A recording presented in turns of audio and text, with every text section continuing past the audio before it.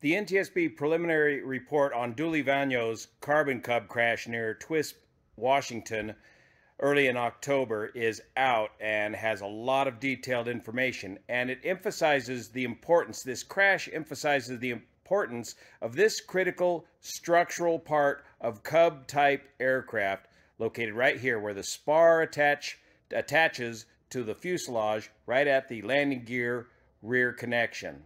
Correction, the wing strut, which attaches to the wing spar, which attaches to the fuselage.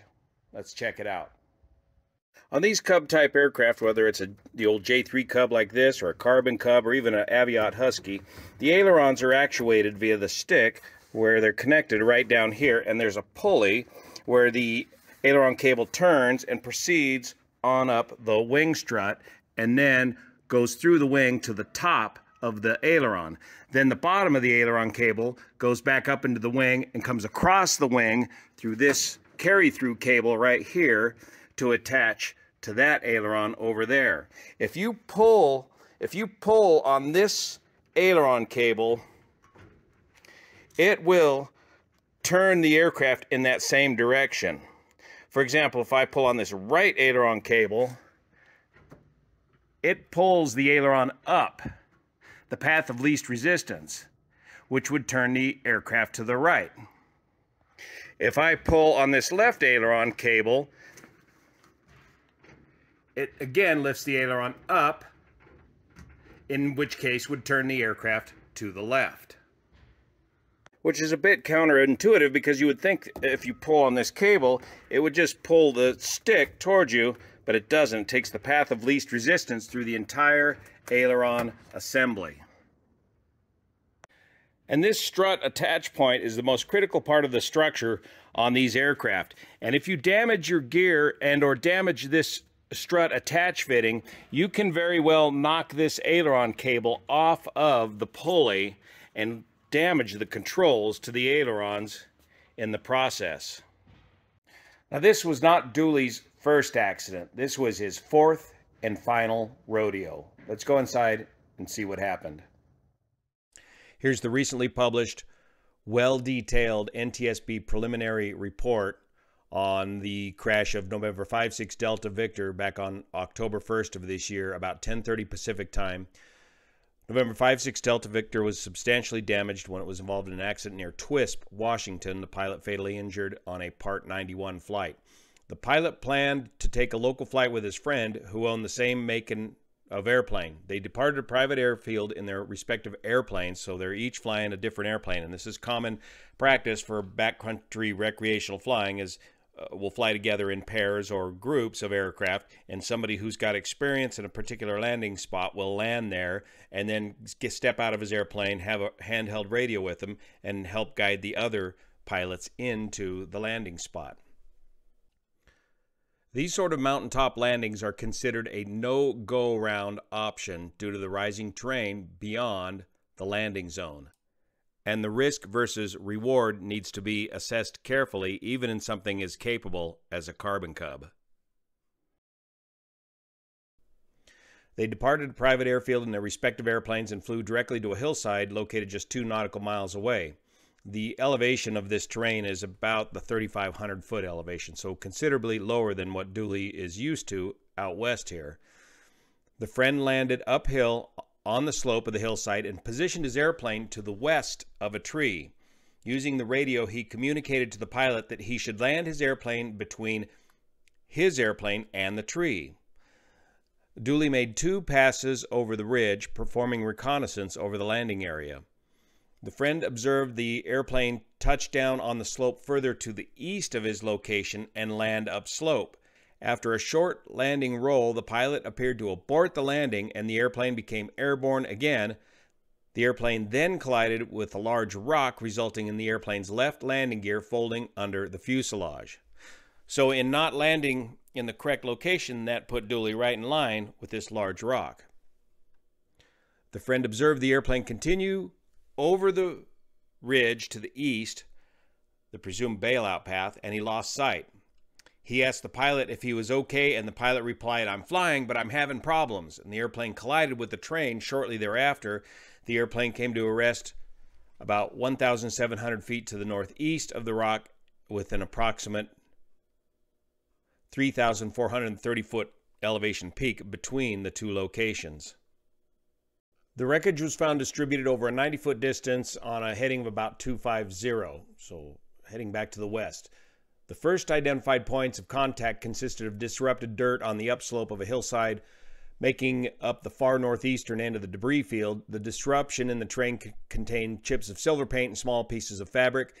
The disrupted dirt widened into a crater and continued toward the wreckage with numerous vortex generators, that's the little tabs you see on the leading edge of the wing, in the dirt and outboard wingtip structure. A large portion of the forward left wingtip was 25 feet from the wreckage, and pieces of plexiglass and splinters of the propeller led to the wreckage.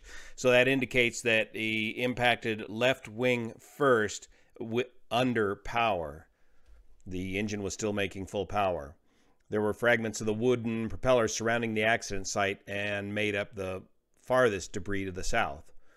The fuselage came to rest on its left side with the right wing folded forward over the engine. The left wing sustained crushed deformation and came to a rest inverted. The left forward and aft lift struts had separated but remained attached to their respective fittings on the fuselage and the wing. An approximate 1.5-foot long piece of the left aft lift strut remained attached to the airframe. The trailing edge of both portions of that strut contained black marks consistent with the rubber from the tire. So when the tire hit the rock, it came up and impacted the lift struts on the wing. The flaps appeared to be partially down, and the fuel selector was in the off position, and that was probably done by the first responders responding to the accident.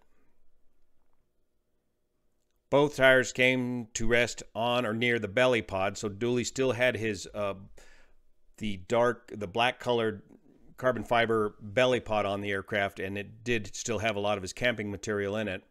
The left tire was flat and showed several gouges and scrapes of the rubber, and the metal hub was bent and folded over itself in one area. The landing gear struts were collapsed. The bottom of the left struts were separated and appeared to have been worn from being dragged across the terrain. The fuselage frame behind the left lift strut fork and gear strut connection fitting was deformed. The left aileron pulley, located adjacent to the deformed frame, would not move. The aileron cable was trapped between the frame and the pulley and could not move. Removal of the pulley hardware revealed that the pulley bracket was bent, and there was evidence of the cable rubbing against the bracket and part of the airframe. The phenolic pulley had a groove for the cable that extended around the pulley. The groove contained a peak edge on each side. One side of the peak edge was fractured, consistent with overstress. The cable broke out of the side of the phenolic pulley. The side face of the pulley, adjacent to the fractured peak edge, contained a long imprinted streak consistent to the location where the cable had pulled out and derailed from the groove. So here's the area that we're talking about, where the left wing struts and landing gear rear struts all attached to the fuselage here, and right above that juncture is the pulley for the aileron cable, and the cable runs underneath this pulley, phenolic pulley. And here you can see where that cable, well, here's the pulley down here where the cable was yanked off of the pulley, broke out the side of the pulley, and then jammed up in this bracket, the pulley bracket itself, jamming the ailerons. Here you can see it in the jammed condition with the pulley attached. So by knocking this left gear off and jamming this pulley, that pulled the ailerons into a left turning condition and stuck there. The initial touchdown area, the area that he was supposed to land in, could not definitely be determined, but tracks in the dry grass were found on the slope consistent with the landing direction. A large rock was located on the saddle of the hill. There were numerous marks and scrapes found on the south rock face and on top of the rock. In the surrounding area, there was several silver chips of paint and a zip tie that would have been on the landing gear. These kind of landing zones are a no-go round spot. Once you get committed to these steep uphill runs, you're committed, and going around is really not an option. And this rock that Dooley hit may very well have been hidden out of view, as it may be located just enough over the top of this ridge, especially when you're coming in low, landing up that steep uphill. 24 miles away from the accident site at Omak, Washington, the weather was reported as clear, 10 miles visibility, winds out of the north at about 11 knots, and 20 degrees Celsius, or about 68 degrees Fahrenheit. So not a great deal of density altitude, especially at these lower elevations, and lower elevations that Dooley was used to flying in out west here. So was that a contributing factor as to why Dooley considered it would be okay to do a go-around, because the excess performance of the Carbon Cub at this lower elevation would permit him to easily do a go-around? Don't know. We'll never know the answer to that. Dooley was an experienced private pilot. Back in 2009, he had an accident in his Robinson helicopter where it was reported that he had 4,700 hours of flying time at that time, 840 hours in the helicopter, 30 hours last 90 days prior to the helicopter accident. In this accident, Dooley had taken the wife of one of the drivers of this race, one of the Las Vegas off-road races, to go follow her husband's race car as he raced across the desert, and then this happened.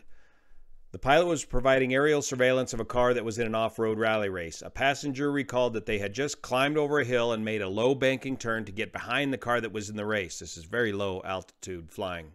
He saw a steep cliff-like ridge ahead and was concerned about hitting it. As he cleared the ridge by about 20 feet, he heard the engine sound change pitch. The helicopter banked right and slowed down. The passenger heard the pilot say no several times, as well as "come on," followed by the sound of a horn. The helicopter collided with the ground, touched down the skids, and the helicopter turned as if it went downhill and rolled over on its right side. The post-accident examination of the airframe and engine revealed that no anomalies could have precluded normal operation. There was nothing wrong with the helicopter or the engine. The density altitude was calculated to be about 10,300 feet. Examination of the performance charts for the helicopter indicated that at the weather parameters for this flight, the power required for the maneuvers attempted exceeded the power available. Well, this accident resulted in some very serious injuries to the passengers, and a massive amount of lawsuits followed that never did get completely resolved. In 2019, Dooley wrecked his first Carbon Cub, November 5-6 X-Ray Charlie, in a wire strike near Colorado. The pilot reported he was flying through canyons about 10 to 15 miles southwest of Grand Junction, Colorado, when the left wing struck power lines. Subsequently, the airplane impacted terrain. He added that he did not see the power line. The pilot reported that there were no pre-impact mechanical failures or malfunctions that would have precluded normal operations. And on this NTSB report, it shows that his last medical exam was August 1st of 2015, and this report was created in 2019. There was another incident with Dooley involving a Lancer Legacy turbine aircraft in Mexico, of which there is very little details. Dooley was well loved by the big tire community. We didn't know about all of these past accident histories with Dooley before this final accident. We're only lucky at this point that nobody else was injured in this final rodeo with Dooley Vanyo. Thank you so much for your support of this channel, especially the folks over on Patreon that make this content possible. See you here.